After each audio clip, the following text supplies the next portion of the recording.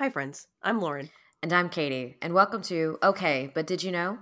A podcast where we talk about the TV and media that we love with a friend who's never seen it before. Today we're recapping and chatting about Once Upon a Time, episode 202, We Are Both. This episode aired on October 7th, 2012. It was written by Jane Espenson and was directed by Dean White, which is like the dream team for me. That's like my favorite writer and like the director who directed some of my favorite episodes, which is just amazing. So before we get into our recapping and chatting, let's go over a synopsis for this episode. In the Enchanted Forest some time ago, days before her wedding, Regina attempts to escape the castle and her fate, but is trapped by a spell her mother placed on the grounds. The more time she spends in the castle, Regina fears that she will become more like her mother, seeking nothing but power and vengeance.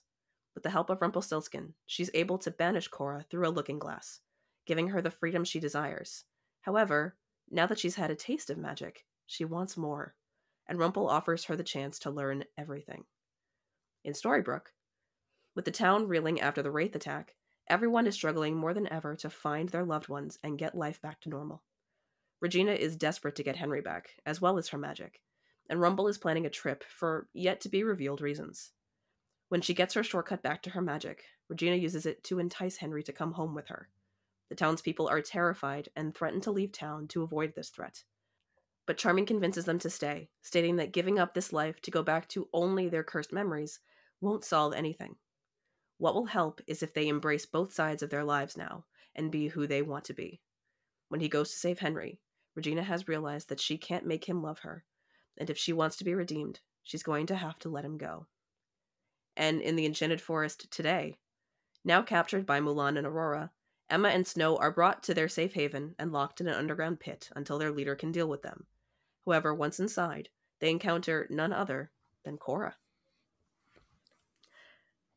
This was a ride, this episode. It was, and I even have a note randomly, like I say in the middle of my notes, that just goes, we're 13 minutes in and still no Snow and Emma. What the fuck? No, none. That's the thing. I think I said this in like an earlier episode of season 1 that like when we get to season 2, it's going to be, you're not going to see everybody all the time. I think I said something about like, I don't think Mary Margaret's even in that episode. I'm like, oh wait, maybe it's this guy is not in this episode. I couldn't remember who. So this one, we're not always going to see all the timelines. So you might see, I think for a couple episodes, you're going to see like just Enchanted Forest past and just Enchanted Forest present, or just flashback and just Storybrooke.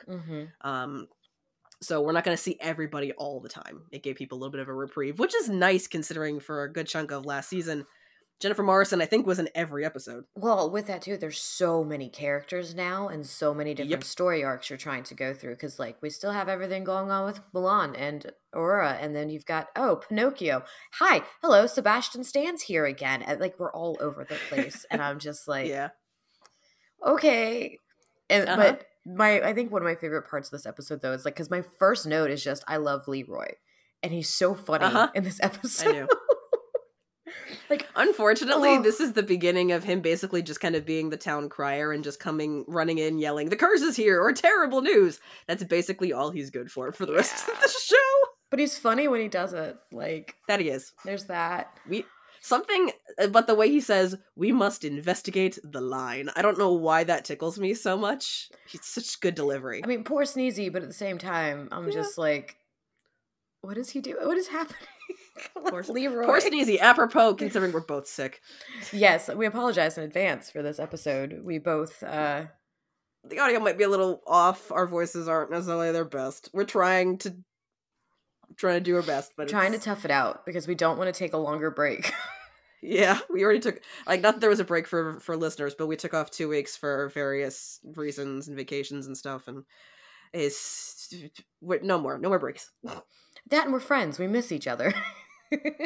That too. Also, we just like enjoy doing this. So I do like Charming more now. Yeah. Now that he's not David Nolan. Like, I know this whole episode was about we're both, and at the same time I'm like, thank goodness you're not completely insufferable.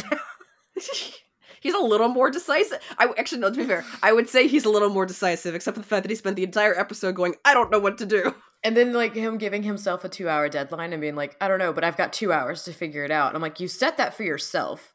That he did.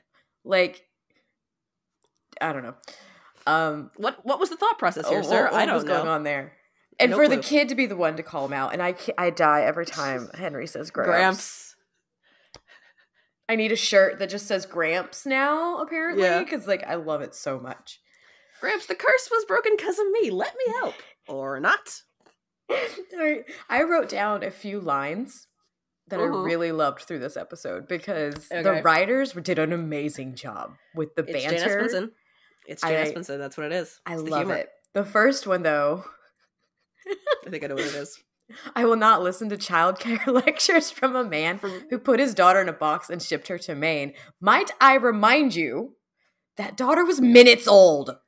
Yep, that whole scene. I love that whole scene. I feel like I need to recite it only because my voice is deep enough that my charming might actually sound good. Because everything about that scene's amazing. It's phenomenal, and I'm just sitting there this whole time like I'm just rooting on Regina at this point, which was funny in itself. Yeah. Mm-hmm. I think my favorite line, though, my favorite one was definitely, are the nuns still nuns, or can they date? Fucking Whale. Who is he? I mean, the thing with Whale, what I didn't catch, what I hadn't caught before was after that, because you don't see it, it's just you hear it. But with the captions, you can see that he says... you can see that he kept talking and goes, don't say it's me asking. Oh, man. And of course, then realizing, they can't leave. They can't leave. They can't leave. Wouldn't recommend. No. And then Conscience Dude, my brain. Oh, Archie, thank you, Conscience Dude. Him showing Conscience up, Dude, being like, Regina, do you need to talk? Still being this like great person, and her just being, oh right, the conscience thing. Like she's just like, now I have to deal with this. Yeah, I'll write the conscience thing. She's so focused on what that was so good. She's so focused on what she wants out of this moment, and it's not talking to Archie. No one actually wants to talk to Archie, except maybe Henry. I mean, Archie's the only one that listened to Henry for so long. Fair, because Henry was right. He was like, you lied to me. You made me think I was crazy. You were like, everything you did was so messed up, and now you're gonna trap me here. And she's like, but look, a cupcake. I mean, yeah, Henry is completely justified in his response to that, and like Regina is trying. She's not doing too well, but she's trying. I give her that. She's trying. I just have a line that says, "Well, that got dark," and yeah, that got dark. All of it. Are we talking about Regina's daydream? Yeah, like Regina's daydream and Little Snow, and I was just like, what is happening? What are you doing? I wrote down, okay, evil maladaptive daydream, I see you. Like, I get it. But, oh my. This will make you laugh. Okay. So put your tea down. Yeah, we're both drinking tea just to keep ourselves going. Because we're both... Our throats have seen better days. Oh, yeah. So I wrote down, Pinky and the Brain recites in my head now every time I see these two together. I'm literally watching this. It's a serious moment. And I'm just like, Pinky and the Brain. But to be fair, and the Brain. Are you talking about the one in the Enchanted Forest or in Storybrooke? When they were in Storybrooke and she's looking for the book. Because I was going to say, the one in the Enchanted Forest is not that serious, considering it starts with Rumpelstiltskin, I summoned thee. Hilarious. I did like, oh no, that's when I wrote just a couple lines later, oh my god, Pinky and the Brain meet. Yes. Obviously, it's not when they first meet, when he's like, oh no, I've held you. And I'm like, okay, this is... I don't know about that yet, but... let's I'll talk about that later. I'll enjoy this as I will right now, of her being so young and not realizing her power and all these things. And she's so sweet and innocent, and I'm just sitting here like, you turn into a crazy bitch, and it's wonderful. For the first part of the season, we see our only flashbacks of Regina, or young Regina, for the first part of the season. We actually don't see the Evil Queen until 209 at all. That's fun, though. I'm excited for that. Because I know she gets to play with the younger version so much more. I mean, let's be fair, it's 2, but like still, like there's only 2 flashbacks that she's involved in the first part of the season, but it's still the fact of it took 9 episodes for us to see the Evil Queen when she's so prevalent in the first season, right? Yeah. Well, and then she's still evil queen, you know, now that she's got some power back within Storybrooke. No need for a fuss. It's just little old me. Like, she's hamming it up. You'll enjoy this. At one point, I just wrote, "This show, always ominous and confusing." I mean, yeah. Because there's so much going on, and I'm like, I know, that's could be for, like, most of the episode. Apparently, I need to just start time-stamping these. Because thoughts come into my brain, I type them out, and then I tell them to you. My notes are chaotic. The fucking portals. Dude. Yeah. What the It's the irony of, he says to David, portals are just outside my purview, immediately before we see the flashback where he gives Regina a portal. I'm literally sitting here just like, dude, what is happening? Why? Portals are only here when we need them, but... Portals are hard to come by unless the plot dictates otherwise. And the fact that he had access to that looking glass, and why that one seems to lock where other ones don't, is never explained. Never? Never. That's annoying. Because I believe the only other time... the reason... Okay, so we see... in later seasons, we'll see, like, the portals to the world where Korra ends up, those get sealed basically for good, which is why there's going to be other workarounds that need to happen. But they're not sealed, but she still can't come back. It's unclear. It's basically... the story they want to tell is she's stuck somewhere. She's happy where she gets stuck, let's be real. Stuff works out very well for her. But yeah, that looking glass situation, why it shatters, it's all very... It's a one-way ticket. It's a one-way ticket. It's dramatic. Does that make a whole lot of sense? No, but it's Jane Espenson. I trust Jane Espenson. Okay, that's fair. Actually, now that I'm thinking, I don't think she wrote the other episode that I'm thinking of. I don't think so. That was most likely Adam and Eddie, but I'm gonna double check. I did write, though, charming charging in with a sword. Makes sense. Oh, yeah. No, it's like, and her thing of, like, you know, it's like, you won't be using your sword. Anything you conjure, I can fight. I mean, you won't need your sword. Like, relax. But, you know, when in doubt, bring the pointy thing. I guess? Sure, let's go with that. You're the romance reader, I'm the fantasy reader. When in doubt, you bring the pointy thing. This is true, and I was right. Adam, the episode I was thinking where, like, the portals get sealed was Adam and Eddie. Which makes sense, because it's the 100th episode, so that makes sense that they wrote it. All right, the last line that I wrote down that I loved was, of course, from Leroy. It's off to work we go, and the way he walked, the way he said it was so much confidence, and then, like, walked away with, like, a swagger, and I'm just sitting here laughing, dying, laughing. Like, dude, what are you going to go mine? They're going to go mining for pixie dust, or for fairy dust, sorry. But is that in Storybrooke? It can be, yeah. With magic, it can be there. Once again, this show is ominous and confusing. Yeah, they're gonna go mining for fairy dust, or for the diamonds that they can crush into fairy dust. And I did write, like, at the beginning, oh my god, he blinked, and then by the end, I'm like, where the fuck is Pinocchio? Yeah, August is you'll see him again. You'll see what happened to him eventually. But see, I feel like he would want to leave, though. He would want to no longer be Pinocchio. But there's no guarantee, though. I mean, I guess that if he steps out of the land with magic, maybe he would. But that's the thing is, there's no guarantee that if he steps outside the bounds of Storybrooke, if he would turn back into a man, or if he would just turn into inanimate wood. Because he was turning into wood in the land without magic.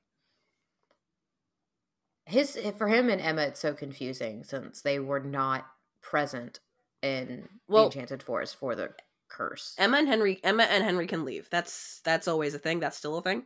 They're not affected at this point. But yeah, he's got the extra thing of, in Storybrooke, without magic, he was turning back into wood, but he was turning back into inanimate wood. So if he were to step outside the bounds of Storybrooke, he probably would just turn into a puppet. He wouldn't turn back into a man. Because he turned into an inanimate puppet before the magic came back to Storybrooke. This show.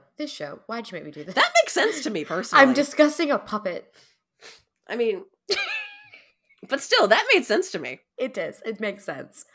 And then I got really mad at the end, because I'm like, now we get Emma and Stowe, and let's end it with Korra. And I'm just sitting here like, and then of course immediately I'm texting you your name in all caps, like I do when I'm angry, and I'm just like, this is not what I wanted.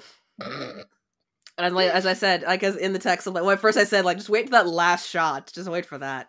And then it was, and then you shared all my typos. and then it's fine. But then it was wait for the last shot. And then it was say hello to our season 2 big baddie.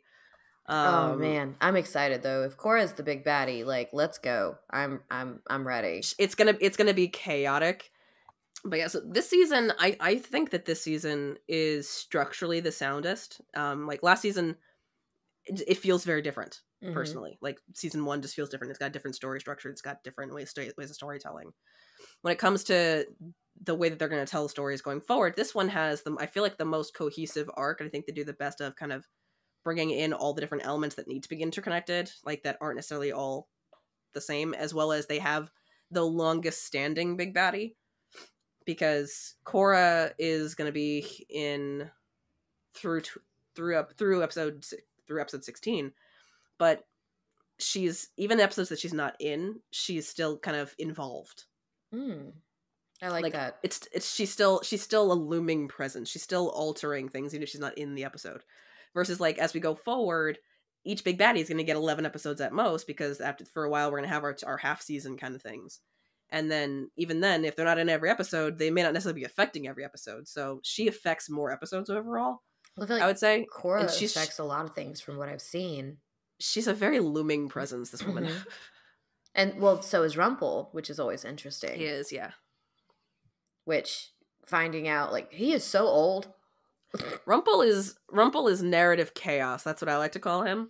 When the plot needs to be moved forward by some kind of narrative element, it's almost always Rumpelstiltskin going back on his word. Which is so funny, since deals are so important to him. He's the man who doesn't break deals. He's like, but I found a loophole. But did you, though? Like, the Wraith was not a loophole. That was you being a jerk. Exactly. That was you being an asshole. So that's I like this season for what it's worth. I think, I mean, I think this is structurally, I think, the most interesting season, and the most cohesive season. Like, I love the stories I love the stories as we go forward, but for the most part, I think this one probably is the strongest. I'm excited to see more of Mulan and Aurora. I can't even remember the guy's name anymore. Like, that's how little Philip. He mattered. Thank you, Philip. Didn't matter, but no, we don't need Philip. We have Mulan. We're not. Like I said, we're not gonna see him again for a while. So I think you're okay. Good, because he's not needed. The only time you see him in season, the only time you see him in season 2 is a flashback. So it really won't matter. But I did want to go back, because the line about the child collectors from man who put his daughter in a box and shipped her to Maine, that whole scene, because I have a rant about the final line of that scene. Because of course I do. But it starts with him just kind of like literally just barging into her house, going with a hat. Also, I have an apology after this as well. Okay. I know. So tell me about this. Surprised you don't have armed guards around the clock. Don't need them. We both know if you step outside, there's a line a mile long for your head. Who's going to risk coming at me? Take your chances then. But I think that little wallpaper trick was an anomaly. If you had your abilities back, this town would be charcoal by now. You're having problems with magic, aren't you? Where now the only thing keeping you alive is that Henry wishes it. Now this. It's the hat that pulled your loved ones away. Where did you get it? I've long since forgotten. You know what? Maybe you should be less concerned with hats and more concerned with taking care of my son, because you took such great care of him. I will not listen to child collectors from a man who put his daughter in a box and shipped her to Maine. Okay, listen, I need my family. There's magic here now. There have to be ways to follow them. Follow them where? Into a sucking, airless void? And good luck getting magic to work. Because as you said, you'd be charcoal. Frustrated are we? Serves you right. You earned every bit of this. Keep on baiting me, Charming. Right now I don't have magic and I don't have my son. But when I get one, I get the other. And you don't want to be around when that happens. If you have to use magic to keep your son, you don't really have him. This is my thing with that line. I understand the interpretation of right now I don't have magic and I don't have my son, but when I get one, I get the other. I understand the interpretation of when I get magic, I get Henry. I get that. What he's missing, intentionally, because he's idiot number 2, is when she gets Henry, she gets magic. Her emotions will stabilize and her magic will work again.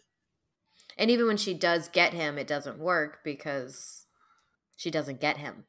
well, by then she'd already kind of had the shortcut back to her magic, so she didn't necessarily, not that she didn't need him, but magic is very much tied to emotions on this show. That's something that was kind of very evident.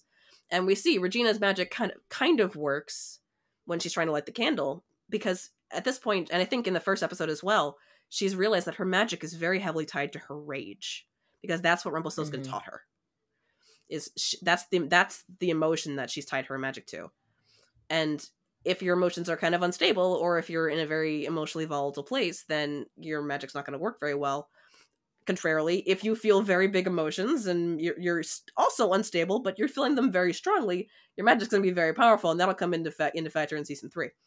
But with that, it's that thing of like, it's not just when I get my magic, I get my son. It's when I get my son, I get my magic.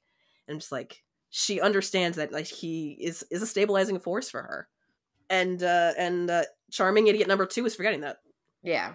Well, like with her magic too, like I get the thing with all that though, but she didn't seem to get like all of it back. She seemed to have only like a portion of it. Like it doesn't. At this point, she's got full control of her magic again. It's full control again, because it didn't feel that way. It felt dimmed down. It's still the factor of like magic works differently in Storybrooke, so there is that to keep in mind. I think she's also intentionally holding back because, I mean, her full force magic is literally setting armies on fire. Yeah. So you don't necessarily need to do that, although I do appreciate that we set the same set on fire twice.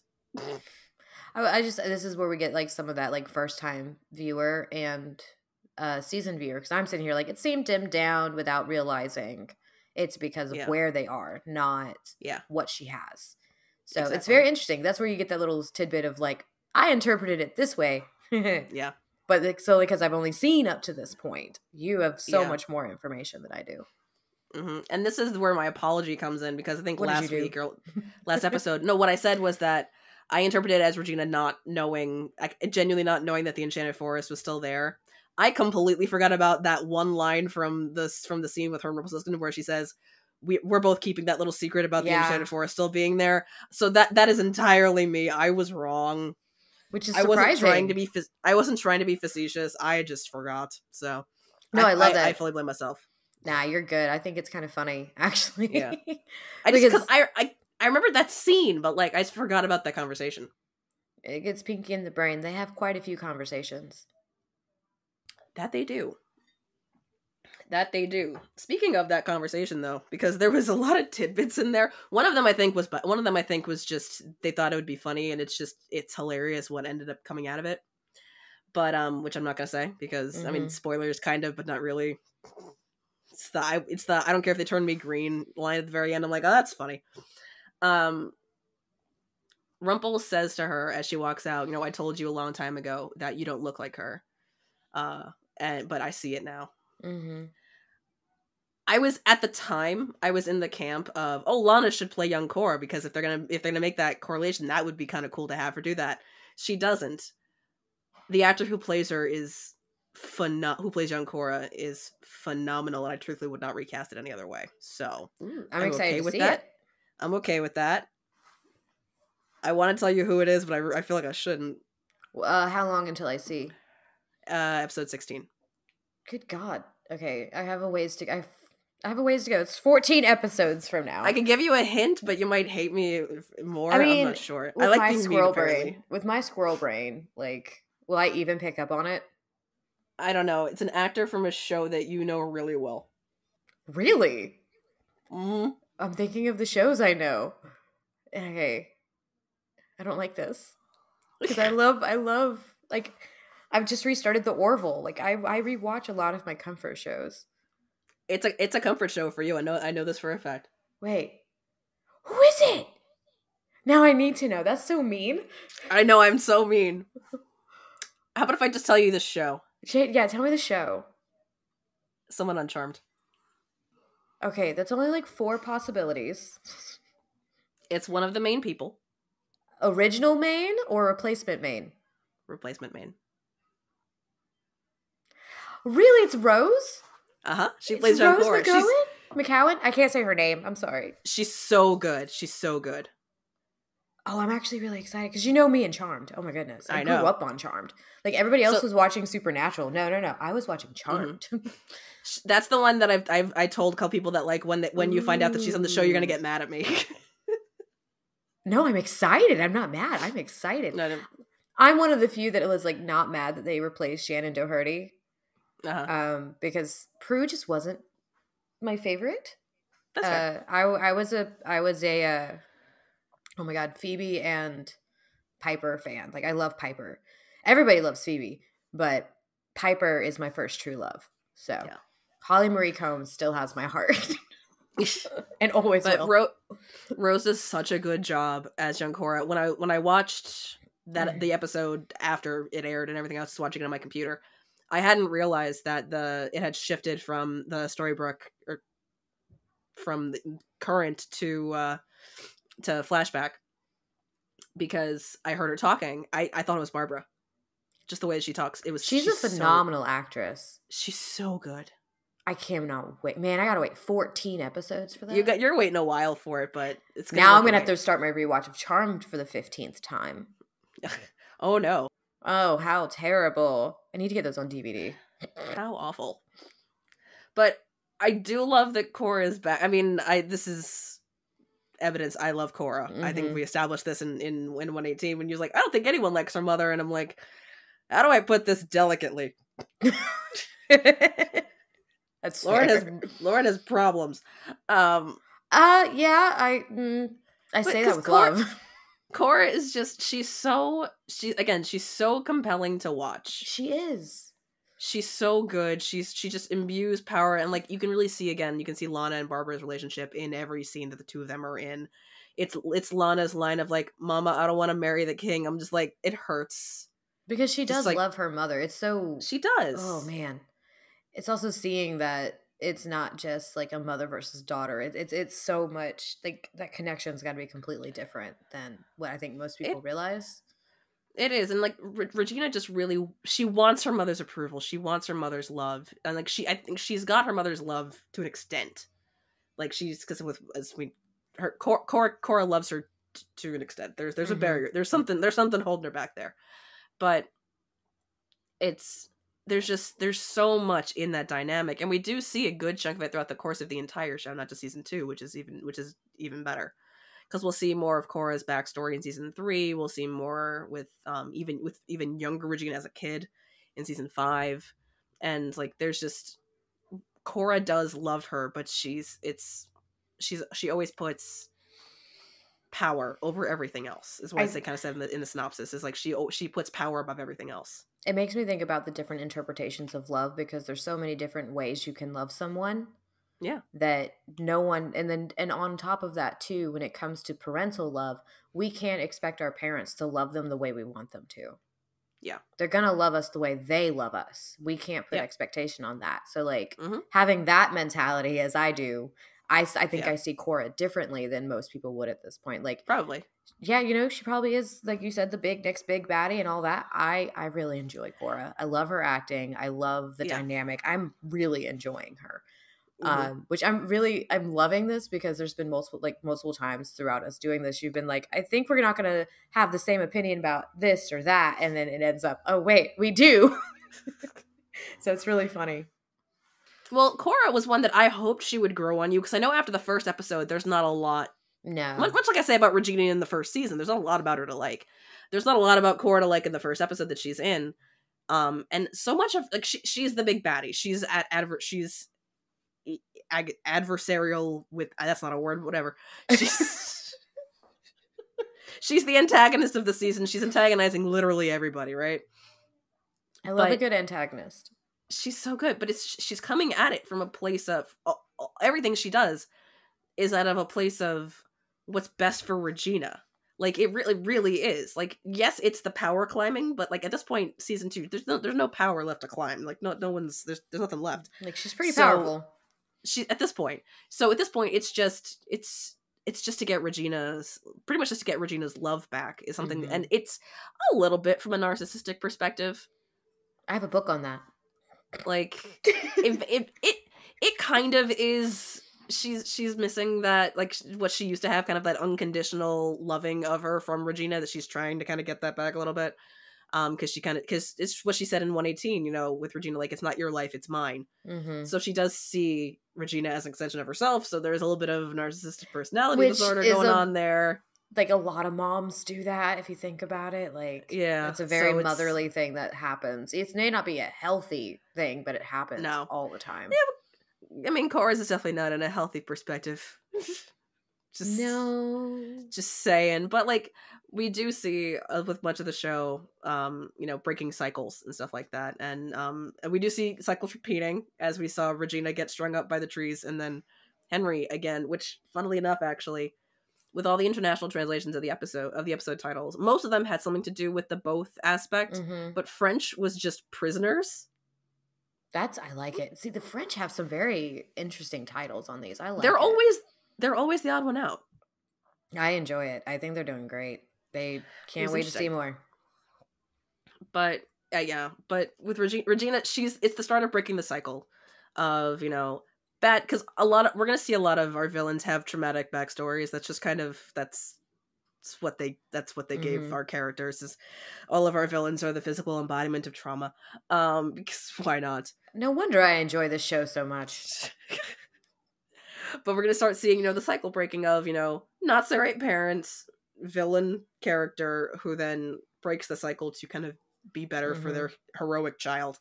So we're gonna see that a lot with Regina, and especially, I mean, with that last scene with her and him on the stairs, which just, like, it hurts. Not that it hurts to watch, but it's just like she's learning, and, like, this is the beginning. They call it this Regina's redemption tour. Like, she's gonna have setbacks. It's not gonna be linear, because no one's progress is linear. No. Like, she's gonna have reasons that we shall see why she doesn't always do the exact right thing by everybody, but she does. She wants to try, and I think that's what matters. Is, like, because, like, the through line of the show is somewhere. it has to start somewhere. Because, like, the through line with the show is, like, anyone is worthy of redemption if they truly want it, if they truly try. So it's, she's gonna have some pretty serious setbacks, like, thinking about, like, where this season goes. But it's just, like, she gets on his level, like, with the staircase, and she just admits, she's like, I shouldn't have brought you here. I don't know how to love very well. I wasn't capable of it for a very long time, but I remember that if you hold on to someone too hard, that doesn't make them love you. And, like, she apologizes, like, yes, it's a small thing, like, she's got a lot more work to do to make up for everything that she did to him in the first season.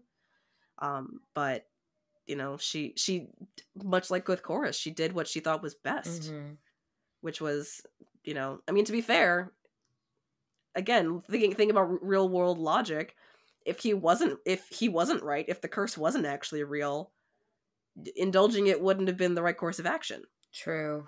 This is interesting. Like, with all of this, though, it's like, it looks like the season 2 theme is very much motherly love, which we're getting from so many different aspects, because you've got Every Regina side. and Henry, Cora and Regina, Emma and Henry. We finally get to see what's going to happen between Emma and Snow. Like, because I can only imagine how Emma feels with, like, my parents put me in a tree. Minutes old. We're going back to that. Yeah. Like, what the heck, you guys? Like what she said in the last episode. In the next episode, we are going to see kind of Emma and Mary Margaret kind of fighting. Like, not fighting, but, like, Snow and Mary... I'm going to start interchanging their names. Snow is going to kind of try and lead the way, and Emma is used to being very independent, right? Because she's been out into the world by herself for 28 years, and now she's stuck in the Enchanted Forest. Yeah, literally. And she's stuck in the Enchanted Forest with Snow, and she wants to still rely on her own instincts and her own knowledge and know-how. That's not where she's from. It's a realm with entirely different threats, entirely different rules. So Snow is coming at it from the right place of, like, I know what I'm doing. Let me lead here, and Emma doesn't really want to yet. So it can be seen as, like, that, like, she's being the wrong type of mother for her adult daughter, which really I feel like we see that more. Yeah. In the second half of the season, not so much in the first part. Because the first part, there is the very real thing of Emma's not from here. She doesn't know how to fight these battles. She doesn't know how to fight these demons and these beasts that they're going to encounter. But Mary Margaret does. She's been here. She can... I think at one point she's gonna shoot an arrow, and she's like, how do you do that? She's like, when was the last time? Oh, when was the last time you did that? She's like, I think 28 years ago. I guess it's like riding a bike. I mean, it is. It kind of is, but kind of. Oh my god, that just complete tangent. Just my granny with her crossbow. That was a wonderful moment. I was just like, I love Granny. Granny's right. Granny's right. Granny, do you really need this? Damn right I need it. We've got a lawless town. Ruby, I'm like, okay, Granny Vigilante. Okay, I see you. I mean, they are wolves, so. They are. I mean, to be fair, she doesn't wolf out anymore. She's done. But like with that though, magic is back, and they know that magic is back, and with knowing that magic is back, it's like Granny's right. Anything could happen. They just had a wraith destroy the town. Anything could happen. She's going to be prepared. Yeah. She's lived a long life. Mm-hmm. She knows. Yeah. That just makes me think of, oh man, the very hearty, like Southern grandma. That's what it makes me think of. It's like, I don't care. I'm doing this. Like, you're going to listen to me. And it makes me happy. She's the homesteader. I'm just looking through my notes again. Just like with Regina and Cora's scene right before she shoves her through the looking glass. Cora teaching your daughter how to basically take over the throne is not the kind of pre-wedding advice most people give. I mean, it's good advice. It's good advice. It's not bad advice. But like throughout the entire episode, after Regina's, evil maladaptive daydream, like they brought in Billy Madison just so she could so that she could choke her in a dream and then call it a day. But then that poor kid. All I can think about is when she's about to push Cora into the mirror, is Rumple showing up being like it push a little push. A little push. But like that, the entire episode, Regina's just like, I don't want to be Cora. I don't want her life. I don't want to be like her. And obviously, as we see, there's a lot of parallels between Cora and Regina in Storybrooke. Yes. So obviously, it's the kind of thing of we don't want to be our parents, but sometimes that's just what ends up happening. And then we're more similar than we'd like to admit. Exactly. It's like the whole thing is I don't want it. It's that line of I don't want power. I want to be free. Mm-hmm. And to be fair, a lot of what I say about Regina and her actions for a lot of the show, mostly in this like the Storybrooke main arc going forward, but throughout the entire show, really, so much of what she does is reactionary. There are times where she does stuff unprompted, like setting entire villages on fire because she got angry, which you know what you do you, babe. But there, okay. Sometimes that's just how you have to get the feelings out, but. So much of what she does is reactionary to what's happening around her. It's like I could do the right thing, but I'm getting fought back against anyway, so I'm just gonna go do this now. So much of it is let me see if I can see what I wrote down, because I think I wrote down a lot nicer than I'm going to be saying it. I don't want power. My brains are not working anymore.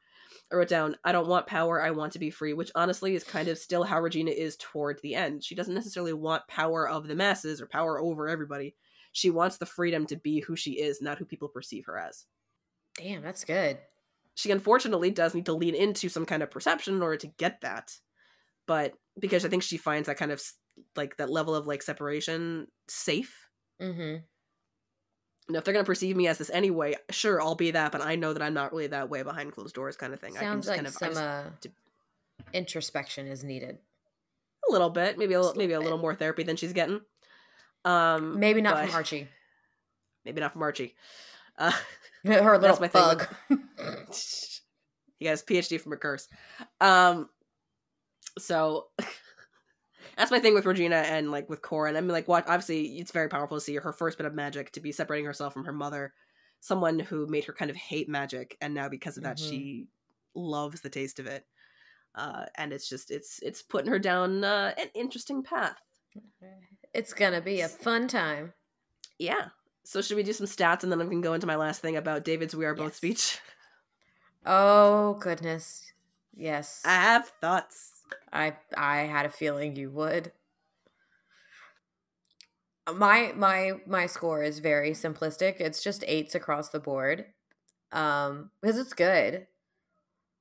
Plot was pretty good. I don't have too many complaints. There were of course moments that I'm like, all right, on to the next thing. Because like while I was happy to see Sebastian stand, nothing really came of it.